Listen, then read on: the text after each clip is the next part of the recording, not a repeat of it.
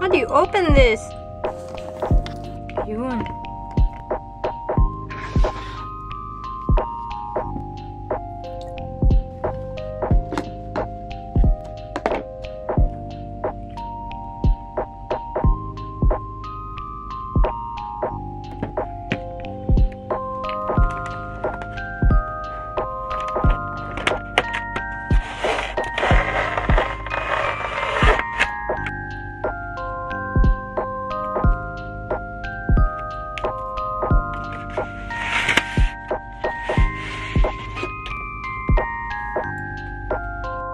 Hi, my name is Keeyara again. Welcome back to another artchive. Today I'm gonna be oil painting, and this is my first time oil painting, hence me being very aggressive with the paint tubes.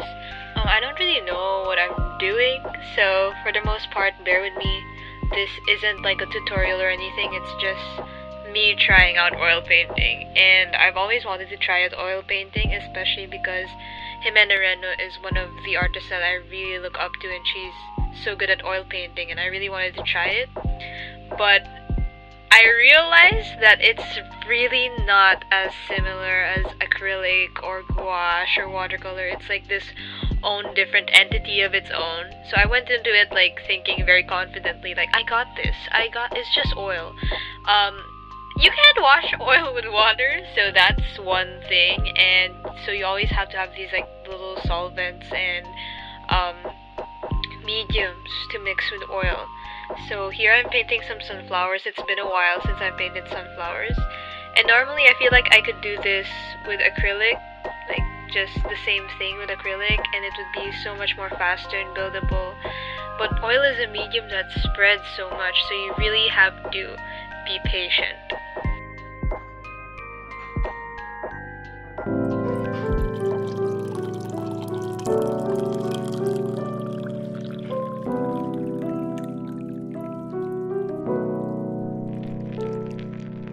Of course, I had to get a coffee. Who am I without my iced coffees? Yeah, I had to multitask in a sense, because I still go to online class, so just while waiting for my painting to dry, I'm in class. I also got to finish another requirement, because that's the life of a student! So yeah, back to painting. Oil is something I really want to learn over these next few months, but I don't think I'm that ready to dive into it more complex. Silly. I think I'm gonna be using this. So I'm gonna draw like some outfits over here. I'm gonna follow this peg. But like not those outfits. I'm gonna choose my own. Okay.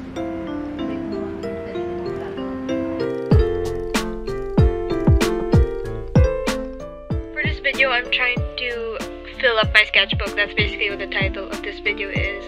And so I just decided to go for some random things, not really think about what I'm painting, because I only have like a few pages left, and if I take everything so seriously, I don't know, I feel like it would add too much pressure to what I'm doing. Oh my god, I wasn't recording! What the frick?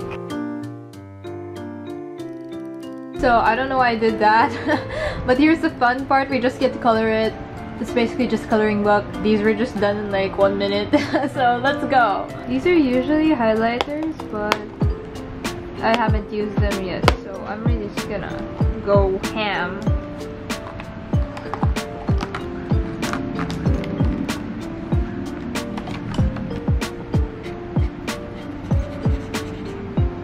Oh my god, why is it bleeding?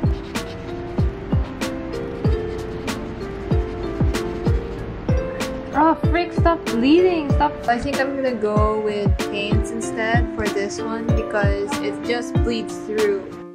Yeah, I guess what I'm trying to say is like, you don't have to take everything so seriously when it comes to art, and this is literally a manifestation of that, because there's somewhat like a beauty in something that's messy and kind of like childlike when you paint. I don't know if that's just me, but the messy style is kind of like cool. I don't know, it's like I don't know, it feels so avant-garde or whatever. I kind of really like it, even though it's really messy.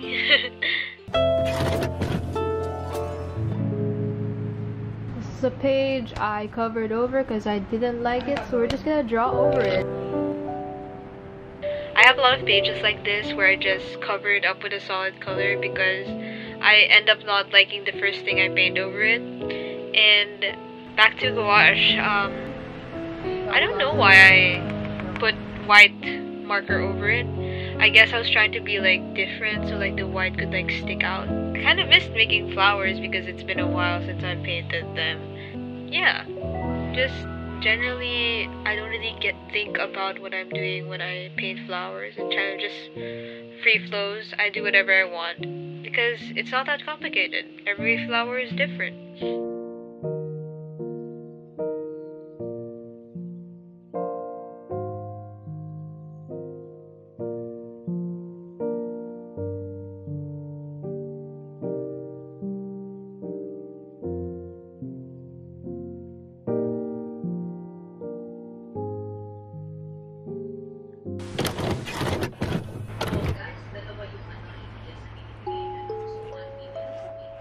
This is me many weeks later. I actually had to make the sunflowers dry because it's very, heavy. So I decided I couldn't fill up the sketchbook with oils anymore. I was thinking maybe for canvases in the future. For the next part of the video, I'm not going to be talking about the painting, I think. I'm just going to be rambling about some things that have been on my mind. Art-wise, my plans for this channel for the next month really include just trying new things, but I always want to have this like little artchive series on my channel because it motivates me to do art every month. So I don't know, if you guys are artists and you're struggling to find reasons why you want to make new things, I suggest try something like this. Make an artchive, document it, and you'll see your process from all these months. Because when I started the artchive, I barely touched my sketchbook. It's so funny because the only time that I touched my sketchbook last year, March, was to rip out a page and stick it to another sketchbook. If you guys check out my sketchbook tour up here, it's basically all just sketches, like just sketches. And then from that, I realized I like color more. I really do like color more, and sketches kind of bore me. I started the artchive in January, and that has been 7 months ago. And in those 7 months, in my whole life, I'm gonna be honest, in my whole life, I've never filled up a sketchbook. This is the first sketchbook that I have almost even completely successfully filled up with works that I'm so proud of, with drawings that I want to frame, and I would never have done that if I didn't push myself to start this archive. So I guess what I'm saying is, like, if you're struggling to find a reason to make art, if you're struggling to find a reason to pick up that pencil again or pick up that paintbrush again because you don't have enough time, I would say a deadline for yourself. At the end of every month, have one thing that you have made. Make just one thing a month. One new thing a month. Because you can't just keep painting the same person again and again.